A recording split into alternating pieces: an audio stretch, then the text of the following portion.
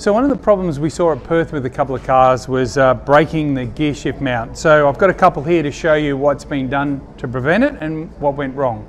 So when the driver is driving this and he pulls on the gear stick, it puts about 25 kilos of weight through the bracketry and all this gear, which is quite a load when you think about how many times they change gears during the race. So this is what our current one looks like, and you can see it's got these little gussets here.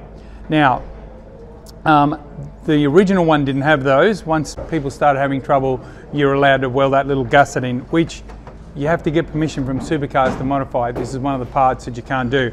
So post Perth, AAA have come up with an updated design. So this is all laser cut. We get it from Larson's Engineering in Albury, and then welded up. So it's all cut to shape, and you see how it's got these much bigger gussets in it to give it strength so nothing would break.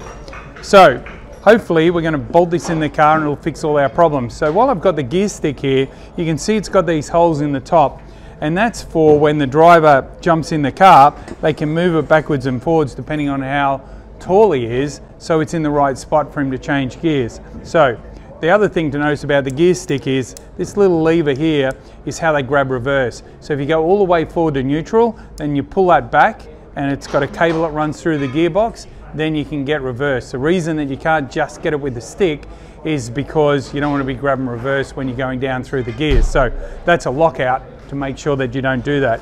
So hopefully this is going to resolve the issues that we had in Perth, or that some of the teams had. Another point worth noting is most of the teams that had the problem hadn't had the other gussets welded in.